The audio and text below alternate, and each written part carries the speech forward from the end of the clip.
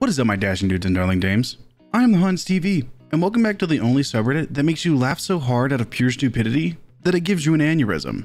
It's r/StoriesAboutKevin. Our first post for today comes from Soggy414. I think I know how chicken breast works, you idiot. A bit of context for you. Kevina is, unfortunately, my roommate, and she is a raging narcissist. So she believes that her word and presence are above all. We used to be really good friends, but she's incredibly insecure, and so she dismisses everything I say by saying, "Ugh, you're such a fool," or "you're an idiot." It's incredibly hard to have a conversation with her because the entire convo is either her calling me an idiot or her bragging about herself. I'd like to think of myself as a somewhat knowledgeable person, and one of the things I am surprisingly very knowledgeable about is the meat industry. How to cook meat, what meat to use, etc. as a result of my job in a butcher shop for the past 4 years. So, this story begins about 3 weeks ago. We took a trip to Trader Joe's together, and while she was there, she ended up buying this pesto marinated chicken breast or something. I can't recall exactly what it was. Kevina has a bit of a problem with buying food and forgetting about it and letting it sit in the fridge for weeks on end. This is a bit of a point of contention between us because she believes that food never goes bad and will let food sit in the fridge for weeks, or bags of chips are left open to go stale, etc. I am the one to throw away food when I no longer want it or believe that it has been sitting in the fridge for too long. She finds this utterly ridiculous and calls me an idiotic picky eater. Kevina will literally eat anything, even if it fell into a toilet bowl. The reason I mention this is because I knew that she would probably forget about the chicken breast in the fridge. As a rule of thumb, chicken usually goes bad after about 5 days in the fridge. That is why after 5 days, you should freeze or cook the breast. I knew that Kevina doesn't give a flying frick about what she puts into her body. So I decided just to say something to her, knowing that if she let the chicken breast spoil, it could be detrimental to her health. I told her that she should put the chicken breast into the freezer because she had other food she needs to eat first, and probably wouldn't get to the chicken until next week. She got super mad at me and tried to tell me to not be so controlling, and said to me, "I think I know how chicken breast works, you idiot." So fine, I let her be. She found the chicken breast at the bottom of the fridge 3 weeks later, as I knew she would. She decided to cook it right away too, as I knew she would. I was working on some homework at the time and she came into my room asking for some instruction on how to cook the breast. I asked her if I could see how thick it was first, so we walked to the kitchen together. One of my other roommates was in the kitchen at the same time too. Now, what happens next could be very triggering to some people, so stop reading if you are easily disgusted. Kevina takes the chicken breast out of the marinated bag. Her fingers were covered in the pesto marinade and the raw chicken juice. We were discussing how long to put it in the oven when she turns around to the garbage bin to throw the marinade bag out. She lifts the lid, drops the bag in, and proceeds to lick each of her fingers off. My other roommate and I looked at Kevina with pure disgust. I've always found her to be kind of a gross and slobby person, but I never expected that. I was absolutely speechless when Kevina came to realize what she just did. Her face turned beet red and she started screaming at me, yelling about how it was an honest mistake and how I shouldn't embarrass her for an honest mistake. At my work in the butcher shop, I've seen men accidentally splash chicken juice in their faces/mouths, and then they were calling in sick the next day from an E. coli infection. I told her this and she got mad. This was a couple of days ago and she has barely even talked to me or my other roommates since. I just find this incredibly entertaining, since she assumes that I am the idiot and claimed to understand how chicken breast works, yet licked her fingers of raw chicken juice. Not only did she lick her fingers of raw chicken juice, she licked her fingers of raw 3-week-old chicken juice. Last time I checked, chicken doesn't stay good that long. And I'm pretty sure there was probably mold in there, which I guess the pesto might have covered up because it is like that same green color. But at the same time, it should be common sense to know that you can't just leave something in the fridge for 3 weeks. You can't even leave like takeout in there for more than a couple of days before it starts to go bad. This girl must have been pampered her entire life to where she never had to do anything for herself and her parents always did it for her or something, which is why she's such an idiot. But thank you for the story. Our next post comes from Lunar Flare Minty. Part Kevin, part Karen, no part Angel. Notice me r/. Well, I'm not r/, but I hope I'm up to par. So this is a story many of my DA fans know, as it resulted in me developing post-traumatic stress disorder, PTSD. At this time, my only diagnosis was Asperger's syndrome, an autism spectrum disorder, and OCD, obsessive compulsive disorder. I still have both. Hey, I'm right there with you, I got both of those too. Some backstory. This happened at a special needs school, where kids with special needs should be privileged with safety and security. And in 9th grade, I met the first bully, a guy who was not a Kevin and not a Karen either. He was just a guy who loved making others feel awful by cussing, spitting, and insulting. Golly, what a jerk. The real story begins before 10th grade began. This Kevin, whose name was actually Kevin, no joke, was actually nice in the beginning, at a party my friends had. And then 10th grade began and he was in my class this year. That's when we saw his true colors. He started by babbling about baptizing his friend's future pet rabbit. Now, you should never put a rabbit in water, as they can thrash about and hurt themselves in the process. Water to them is scary, even holy water. Eventually he got mad because his friend decided on a turtle instead, and you can't baptize a turtle. So after that, he started targeting me as a victim of religious bullying, mainly because I liked anime, magic, and Final Fantasy. And I still do. I would openly talk about the stories I would write, and he started telling me I would end up in hell because I was a demon who God hated. Now, as you might not know, I'm a devoted Christian, and I believe that God doesn't hate anyone, even Satan himself. I might like anime and magic, but I also love my Lord, and he would never hate a person for their interests. And yet the Karen of a Kevin would constantly berate me for loving Satan. I went to the teacher for help, but instead of asking Kevin to respect me, she asked me to stop causing it by talking about my stories. Holy freaking spit. Why was it my fault? But even then it didn't stop. The teacher's fix to our rivalry? Put us next to each other and have us learn to get along. That was after multiple letters to the school asking for Kevin to be moved far away from me. Thankfully, my mom pulled me out of the school that same day. However, the damage was done, and I constantly had nightmares and daymares about Kevin's combination of stupidity and disrespect.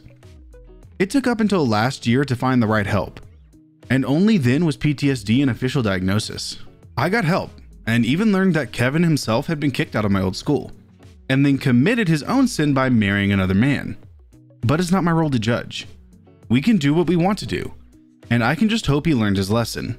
At least he's probably happy now. Again, I hope. As for me, I finally recovered from PTSD and now have a bright future in animation and game design. I have a boyfriend who loves me, and he supported me while I was at the PTSD Anonymous meetings, or whatever they were called. We did 12 sets, so I guess it was something anonymous. My YouTube channel is growing, and I plan to make it my career someday. And most of all, although I still wish I had been respected for my interests back then, I forgive Kevin. He was a troubled young man, if anything.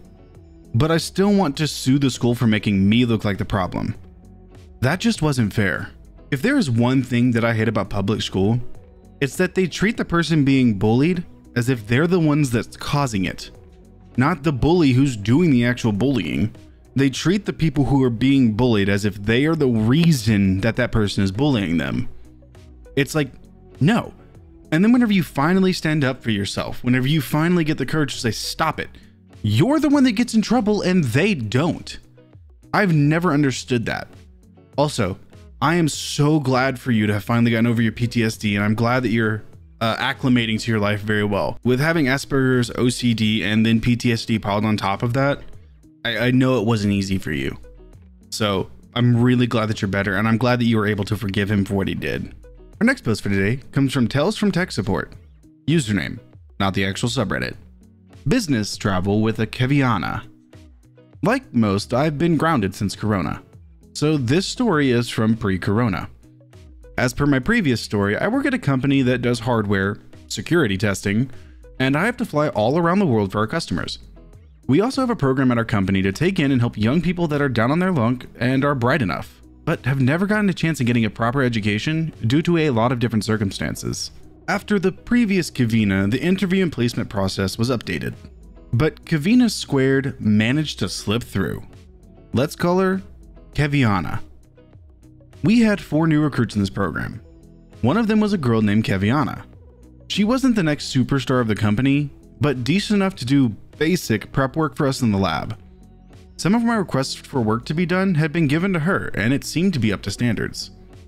I had planned a blitz series of client visits: Thailand, Malaysia, Singapore, and Korea. For the coming 2.5 weeks, I would take a 3-week vacation in Japan afterwards to visit friends there. My boss called me with a request to take her with me on the trip, as part of his efforts to show these kids the world in hopes of motivating to do even better. I had a lot of backlog with clients that I needed to catch up with. Most of my work is back-to-back with tight schedules, especially when clients keep changing deadlines and changing specs. Being alone or with someone that is the same as you on trips like these just makes everything so much easier. Quite a lot of discussion ensued between me and my boss, but in the end I still had to take her with me on the travels. I was already in Thailand on another engagement, and instead of flying back home for 2 days, I just stayed put, finished up my work, and took a day off. Kevina would fly out herself to Thailand and we would meet up at the hotel. She told me she would arrive Tuesday morning. Tuesday morning came and went and she did not show up. It wasn't until the evening she came over to the hotel. Turned out she did not know that time zones existed and just did a simple calculation of local time plus flight time equals Tuesday morning. She also learned about jet lag the next morning. It was going to be a long 4 weeks with her. Thailand.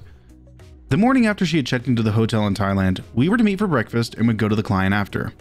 I showed up already in business attire. She showed up like an Instagram influencer, going to the beach. Turned out her entire suitcase was full of dresses and leisure clothes. She was just here to support me, right? When I was working, she could go out, right? I ended up having to buy her proper clothes at the spot. Last day in our Thailand visit, we went out for dinner with some people from the client. I still had a lot of work to do, so I foolishly left Kevina with them and returned back to the hotel that was just a few minutes away. I told her not to stay too long as we had to go out early to catch our flight to Malaysia. When I went to her room at 8 in the morning to see if we could have breakfast and leave, she did not respond. I ended up with hotel staff having to open her door to wake her as the phone went unanswered multiple times. Turned out, she had come back drunk in the middle of the night with a random Thai guy she met in the bar and ordered around €250 in room service during the night. Thailand is cheap, but room service is expensive everywhere, especially when alcohol is involved. Company is paying, right? Malaysia. After her one-night stand with room service in Thailand, she spent the next day traveling with me to Malaysia with a hangover. We barely made our flight. Roads in Thailand and Malaysia are not always as smooth as they should be, so she was rather beat up afterwards. I left her in the hotel for the first day of the 2 days of meetings and deep dives. I ended up finding her at the end of the day at the hotel swimming pool living the influencer life. Second day I took her with me. During a meeting/presentation, she was in the back.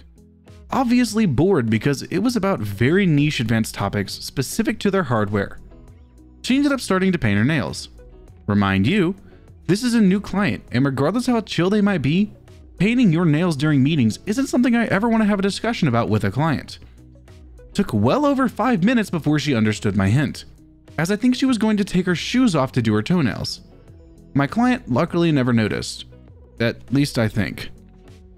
Singapore. We had a 2-day weekend in Singapore before another 2-day workshop with a client. It was a planned recharge, and I luckily did not need to prepare anything for this workshop. I've been to Singapore often and always have a few stores and restaurants I frequent. I'm a woman, and I like looking good, having nice things, the techie in me, and eat delicious food. Over the day, Kevina noticed I'd spent quite a lot of money, 3,000 SGG. But this was all planned and budgeted for. Over dinner, she point blank asked me if I was an escort on the side, because only her friends that escorted had that kind of money. It wasn't until I told her how much I make a month that her demeanor changed. Learning how much I made in a month, she felt like she could do it too, completely ignoring the hard work I've put in to be where I am now. On Sunday, she came to my hotel room and wanted my help to start studying. I knew for sure she would give up within a few days. but I'm a nice person and gave her some simple documents to read and come back to me when she had read them to discuss them. She came back a few hours later, complaining that I'm giving her the basics only. How was she supposed to make my level of money without her explaining to me the advanced stuff? Now, I'm a fundamentalist in the sense that I want someone to have a solid understanding of the fundamentals first before moving over to the complex and advanced topics, especially for someone that barely understands the field. I explained this to her. She went off on a rant how I am keeping her from being successful and how as a woman we should support each other. I just wanted to enjoy my Sunday catching up on a book that I was reading and catching up on my private life. Instead, Miss Kevina was here demanding I'd be a private tutor to explain to her topics she would not understand without any fundamentals. I told her I would not do so until she understood the basics. She left angry. I took her to the workshop the next day and was thinking she had given up and would spend the rest of the day being bored. Instead, she felt she mastered the basics in an afternoon and proceeded asking questions in the "I already know this, that means X happens, right?" variety. After about 1 hour from the start, she had asked enough stupid questions to disrupt the workshop enough that I was getting questioning looks from the other participants and called a quick break in order to talk with her. She maintained nothing wrong with her desire to learn. I told her that they were paying good money for my time and should not be bothered by her. She started the argument again about how I sabotaged her, and I ended up sending her back to the hotel. In a bold and idiotic move, she ended up calling my boss to complain in an incoherent story. Given the time difference of 7 hours between Amsterdam and Singapore, she again forgot about the time zones. She ended up calling him at around 4 in the morning. Even he was pissed. She was still angry by the time we left, despite having done nothing but lounge around the hotel for a day and a half. We left for Korea the next morning. Only 3 more days and I would be taking my long overdue vacation and be Kevina free. Korea. At the first night being in Korea, she came by my room to ask if she could use my notebook, because hers broke. Asking her about how it broke, she told me she was watching videos on her notebook in the bath and it fell in. She was surprised that it was broken because her phone fell in as well and was still working. I was surprised she even thought for a second I would give her my notebook. I am completely useless without a notebook to work with. I will protect it at all costs. The kicker was that I actually had use for her during this time around in preparing a lot of files for the participants. But at this stage, I can't get a new company notebook overnighted. So she ended up being useless for the rest of the trip. And I spent another hour during the night prepping the files myself. She spent another 3 days lounging in the hotel and area because, sarcastically, she would only get in the way of my workshops. At this point, I was already done with her and let her do whatever she wanted. After the work in Korea was done, I was scheduled to go to Japan for my holiday, and she was to fly directly back to Amsterdam.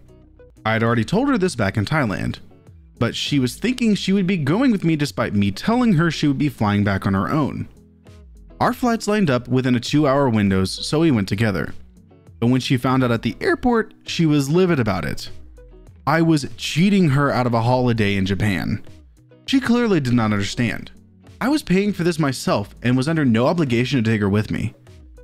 Nearby airport security checked in on us because of all the commotion she was causing, and rightfully was a bit pissed about the commotion about nothing and sent us away to our different check-ins.